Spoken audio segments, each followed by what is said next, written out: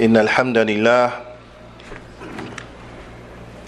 نحمده ونستعينه ونستغفره ونعوذ بالله من شرور أنفسنا ومن سيئات أعمالنا من يهده الله فلا مضل له ومن يضلل فلا هادي له أشهد أن لا إله إلا الله وحده لا شريك له وأشهد أن محمدا عبده ورسوله صلوات الله وسلامه عليه أما بعد يا أيها الذين آمنوا اتقوا الله حق تقاته ولا تموتن إلا وأنتم مسلمون يا أيها الناس اتقوا ربكم الذي خلقكم من نفس واحدة وخلق منها زوجها وبث منهما رجالا كثيرا ونساء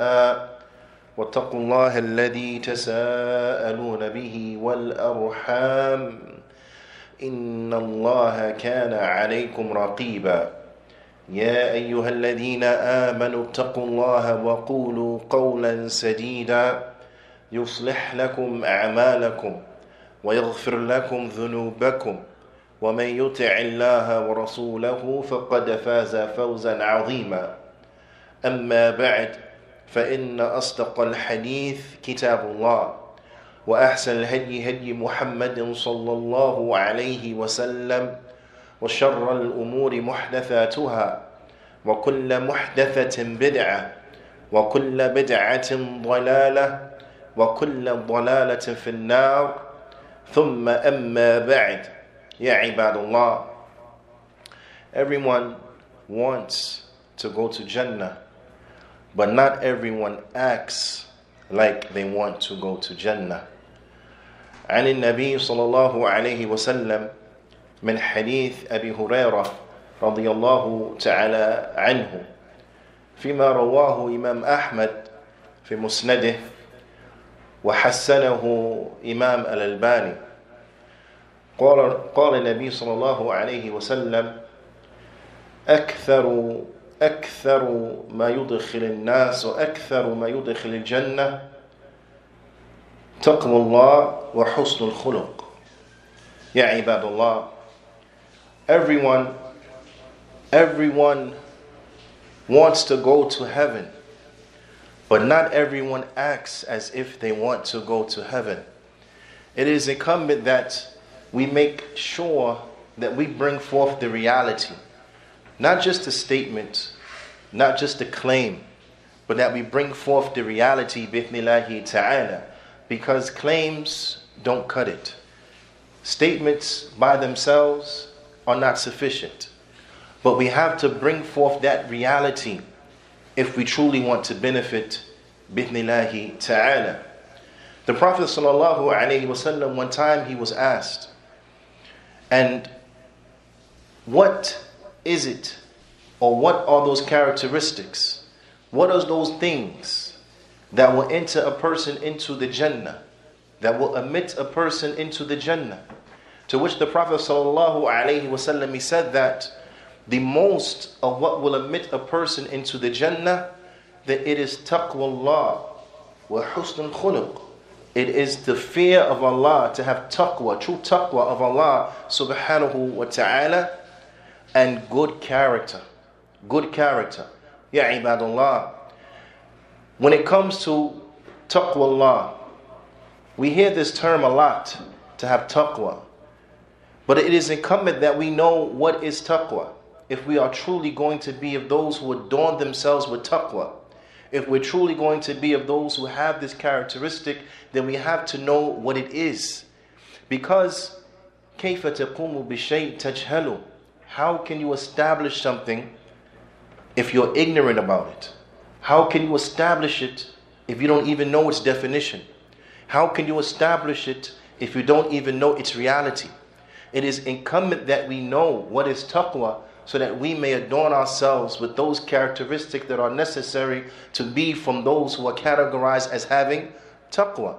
Imam bin Baz rahmatullah alayhi, he comments upon this hadith, أكثر ما يدخل الجنة Taqwallah wa husnul khuluq.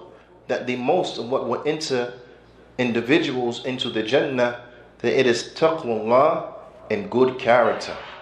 Imam bin Baz rahmatullah alayhi mentions, he says, هذا من أعظم مكارم الأخلاق. He says, and that this is from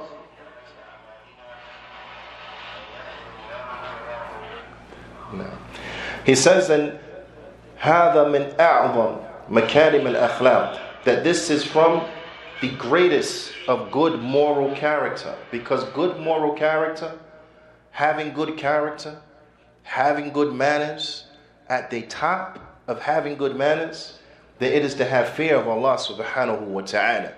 It is to have taqwa of Allah subhanahu wa ta'ala. This is at the top of what it means to have good moral character, to be upon uprightness as relates to your character, as relates to your manners.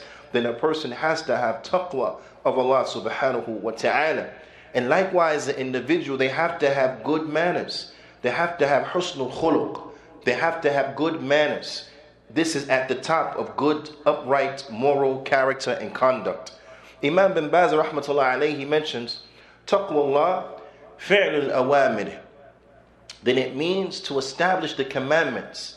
Those things that Allah subhanahu wa ta'ala has commanded us to do, then us establishing them, this is from taqwa of Allah subhanahu wa ta'ala. Na'am.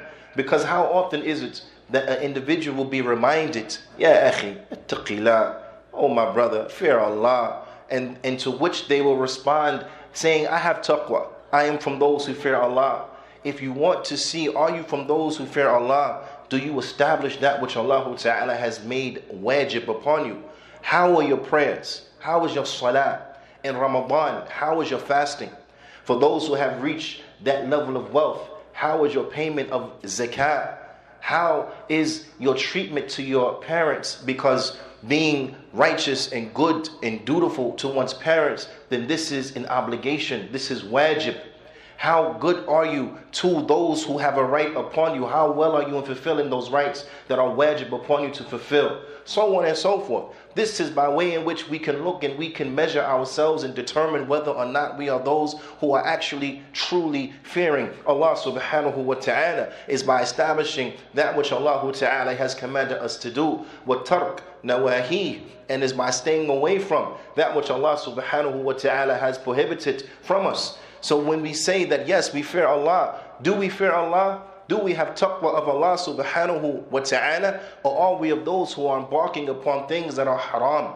Are we of those who habitually embark upon things that are haram, that are forbidden inside of the deen? Do we truly have taqwa of Allah subhanahu wa ta'ala? Because having taqwa from Allah subhanahu wa ta'ala, then verily this means, as Imam bin Baz, he says, وَأَقَامَةُ الْحُدُودِ, and to establish the limits so that we do not go beyond the limits that Allah subhanahu wa ta'ala has set, that we do not infringe upon those things in which it is forbidden for us to infringe upon them, and the like.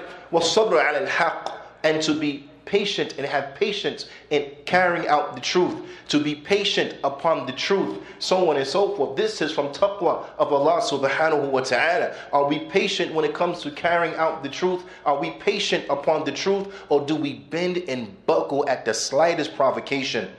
This is the question. Do we give in at the slightest provocation? Do we give in just with the mere hint or idea that perhaps we may be put inside of a situation that requires a compromise that is not permissible? Do we just give up? Or are we of those who truly fear Allah subhanahu wa ta'ala? Are we those who truly fear Allah, or do we fear the creation more? Are we those who miss dhuhr because they're at work and they're scared what the boss may say? Are they those who miss asr because they're at work and they're scared what the boss may say? But at the same time they say they fear Allah. Do you fear Allah? Really? Also, from taqwa of Allah subhanahu wa ta'ala, kafu anil adha, is to hold back harm, is to prevent harm from reaching the people. Whether that is a harm that emanates from yourself, or whether that is a harm that may touch the people, is that you keep the harm away from the people. You keep your harm away from the people, whether they be the Muslims or they be the non-Muslims, whether they be those who are upright or they be those who are corrupt, whether they are those who are righteous or they are those who are not righteous. We are not allowed to let our harm reach anyone. We are not allowed to harm anyone. We are not allowed to harm anything. We are not allowed to harm the cat just because it is there. We are not allowed to harm the dog just because it is there. We are not allowed to harm the ants because they are there. So on and so forth. Ya ibadallah. La darar wa la dirar. The Prophet ﷺ, he said there is no harm, no reciprocation of harm. We have to keep our harm away from others. And we should have a concern for others that harm does not reach them. All of this is from taqwa. All of this is what it means to have taqwa of Allah subhanahu wa ta'ala. Are we of those who have taqwa? Because those who have taqwa, they are those who they tread lightly, for lack of a better term. They are those who they are very cautious. They are those who they think before they speak. They think before they act. They think before they do. They are those who they are very cautious and conscious of what they are doing and what will be the repercussions of what they are doing or what they are about to do or are thinking about embarking upon. The poet, he mentions, he says, خَلِّ الذُّنُوبَ صُغِيرَهَا وَكَبِيرَهَا فَهُوَ التُّقَى واصنع كماش فوق الأرض بالشوق يحضر ما يرى ولا تحرقن صغيرة فإن الجبال من الحصى. The poet, he said, and leave off the evil, leave off the sin, the big of it, the little of it, and the big of it. صغيرها وكبيرها, the little and the big, leave it off. نعم. And be like the one who was walking on a path that is laden with thorns. When you walk on a path and there's a lot of dangerous objects inside of that path, you do not haphazardly place your foot just anywhere upon the path. But you're looking and you're very diligent to place your foot here because there are no thorns, to place your foot here because there are no nails, to place your foot here because there are no shards of glass, so on and so forth. This is the one who has taqwa. This is how they act. This is how they walk through life. They don't walk through life haphazardly and then deal with the repercussions and what happens after it happens, but they are those who they take precaution in every aspect of their life. So the poet, he said, وَاصْنَعْ كَمَاشٍ فَوْقِ الْأَرْضِ الشَّوْكِ يَحْضُرُ مَا يَرَى. So be like the one who was walking on the path laden with thorns. They're very careful and they make sure they put their foot in the right place. وَلَا تَحْرِقَنَّ صَغِيرَةً. And do not belittle the little quote-unquote sin. Do not belittle the minor sin. فَإِنَّ الْجِبَالِ مِنَ الْحَصَى. Because verily the mountains are comprised of small rocks. The mountains are comprised of small rocks. If you underestimate the minor sin and you don't care about embarking upon it, then understand that it is like a pebble that will be added to a group of pebbles, that will be added to a group of pebbles, added to a group of pebbles, which eventually they will crush you, they will destroy you. So do not underestimate the small sin, because mountains are comprised of small rocks. هذا أقول قولي هذا وأستغفر الله لي ولكم ولجميع المسلمين فاستغفروا فإنه هو الغفور الرحيم.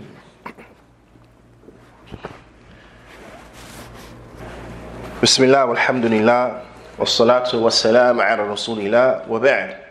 يا عباد الله, it is in our best interest to fear Allah subhanahu wa ta'ala. It is in our best interest to have taqwa of Allah subhanahu wa ta'ala. And perhaps we have seen that by the general translation of to have taqwa, to fear Allah, or to have piety, to be pious, and so on and so forth, that these definitions or that these translations, although they are good attempts and perhaps the best of what could be said in the English language, when one understands the reality of taqwa, they understand is more than just those two words. It is more than just those two words, but it encompasses those two words and more. Naam, it encompasses those two words and more. So should be an encouragement for all of us to learn Arabic bi'idhnillahi ta'ala, so that we can truly benefit. Ala kulli hal, having taqwa of Allah subhanahu wa ta'ala is obligatory.